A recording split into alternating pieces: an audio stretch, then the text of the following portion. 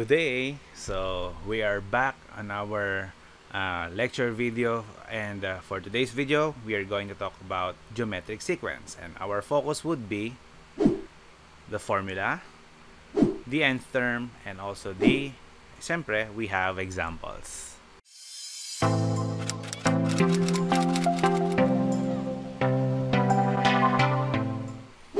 So consider the given sequence: 2, 6, 18, 54, and so on.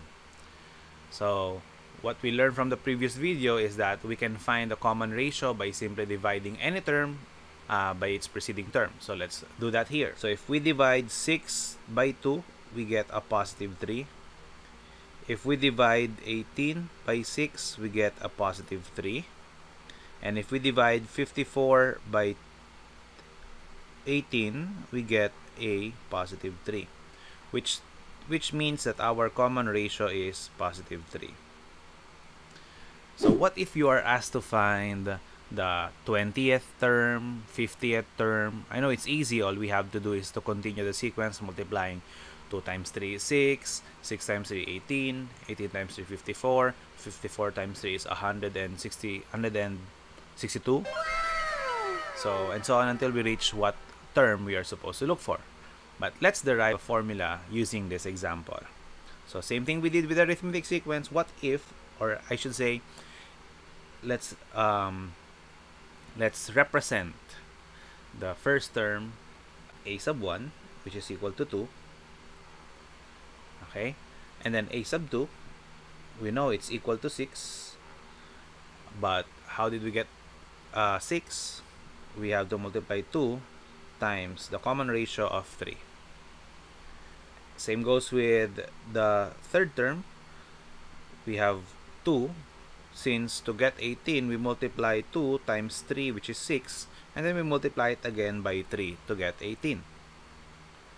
For the fourth term, we have the first term 2 times 3 times 3, and to get 54, we multiply it again by 3.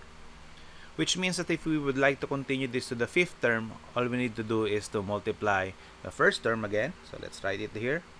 The first term times 3 times 3 times 3 times 3. So if we write this in an exponential form, let's see how it looks like. And let's start from a sub 5. So a sub 5 is 2 times 3 raised to the 4th power. A sub 4 is 2 times 3 raised to the 3rd power. A sub 3 is 2 times 3 to the 2nd power. A sub 1, or the first term, is 2 times 3 to the 1st power. And a sub 1 is simply 2.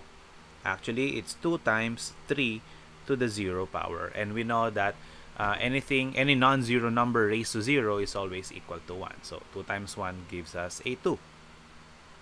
Let's continue analyzing the problem. Okay, so what if we are asked to find a sub n? So what is a sub n? Alright, so let's analyze further the pattern that we have so far.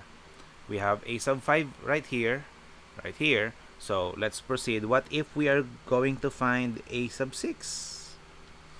A sub 6 can be obtained by simply multiplying 2 times, I'm going to use the dot as a symbol for multiplication, 2 times 3 raised to, based from the pattern, we have 0, 1, 2, 3, 4, and now this is b raised to 5. So in order for us to find a sub 6, we just have to multiply 2 times 3 raised to the 5th power. So applying that pattern to get a sub 6, let's go on with a sub n. So a sub n is equal to, so what we know so far is that this 2 is actually our first term, so we can say that it's the first term, times, and we also know that our common ratio, and this 3 actually came from the common ratio, so our we can denote that 3 as r. Okay, and then if we analyze further, and if we look, this 5 is actually represented by 6 minus 1. In that case, we can say that to get the formula, it's raised to n minus 1. So from 6 minus 1. Okay, so that's the formula for us to find the nth term of a geometric sequence. Alright, so a sub n is equal to a sub 1 times r raised to n minus 1, wherein a sub n is our nth term, or the last term. A sub 1 is our first term, and r is the common ratio,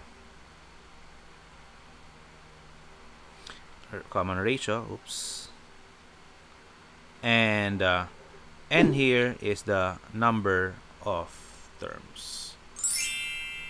So the formula is right here. Okay, so let's have examples on how to apply this formula. Okay, let's have an example. Find the seventh term of the given geometric sequence 3, 9, 27, 81, and so on. So first of all, we list down what we have from the given. And what we have from the given is that the first term, a sub 1, is equal to 3. The common ratio is 3. So how did we get the common ratio 3? Remember from our previous lesson, we just have to divide any term from its preceding term. So that means 9 divided by 3 gives us a 3. Then 27 divided by 9 is equal to 3. And 81 divided by 27 is equal to 3, which tells us that the common ratio for this geometric sequence is positive 3.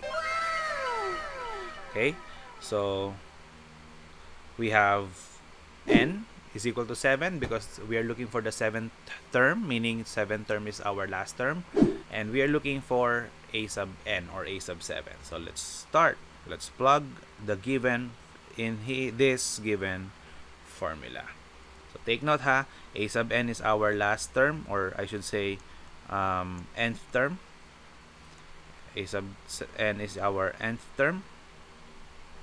That's what we are looking for. A sub 1 is the first term. R is the ratio. And n is the number of terms. So let's start. We are supposed to look for a sub 7, which is equal to a sub 1, which is 3, times the common ratio of 3 raised to 7 minus 1. In this lesson, you really have to use your calculator, or if you want to do it manually, it's fine. But since we have the calculator, why not use it? So, a sub 7, or the seventh term, is 3 times 3 to the 6, which is basically the same as 3 raised to 7. And 3 raised to 7 is 3 times 3 times 3 times 3, 7 times by itself. So, it's equal to 2,187. So, the seventh term is 2,187. Okay, so let's have example number 2. Example number 2. What is the 12th term of the geometric sequence 1, 2, 4, 8, 16, and so on? So same procedure, let us list down our given, and based from the given, a sub 1 is equal to 1. What do you think is the common ratio here? Again, to find the common ratio, divide any term by its preceding term. So 2 divided by 1 is 2, 4 divided by 2 is 2, 8 divided by 4 is 2, and 16 divided by 8 is 2, which implies that our common ratio is 2. And since we are looking for the 12th term, therefore there are 12 terms, and let us now find a sub n or a sub 12. So again, substitute to the given formula, or to the formula of the geometric sequence. We have a sub 12 is equal to first term, which is 1, times the common ratio of 2 raised to 12 minus 1. So simplifying the equation, we're going to have 1 times 2 raised to 11th power.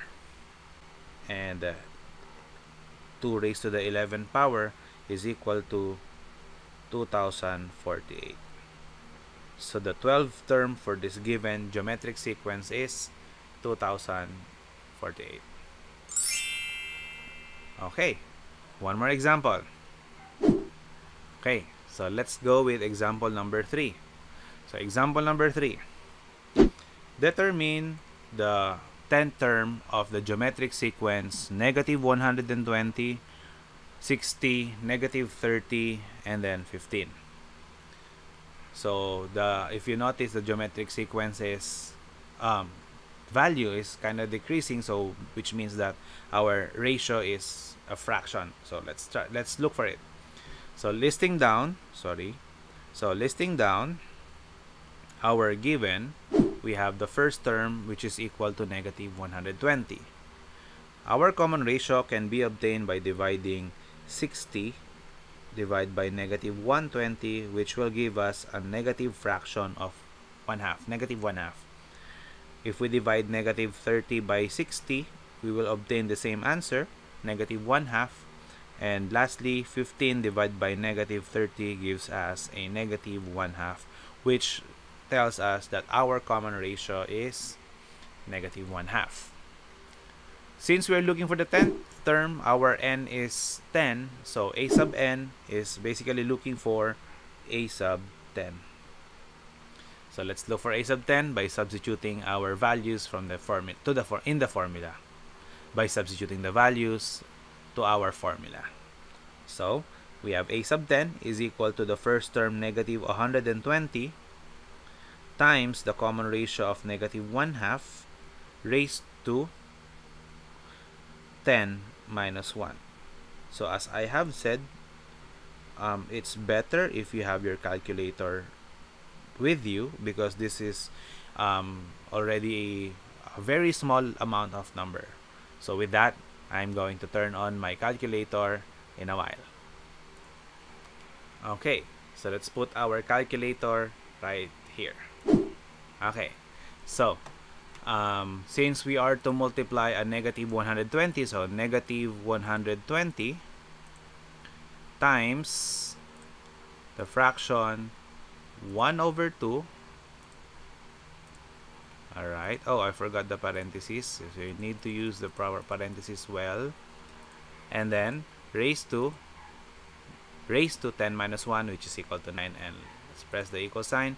So the answer for our a sub 10 is equal to negative 15/64. So the 10th term for this geometric sequence is a fraction negative 15/64.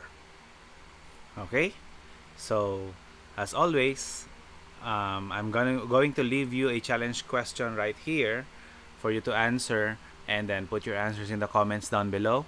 And I hope you learned something from today's video, and I'm going to see you on the next video. Oh wait, the challenge question is: find the 8th term of the geometric sequence whose first term is 100 and has a common ratio of 1/2. So I'm going to see you all in the next video, and peace.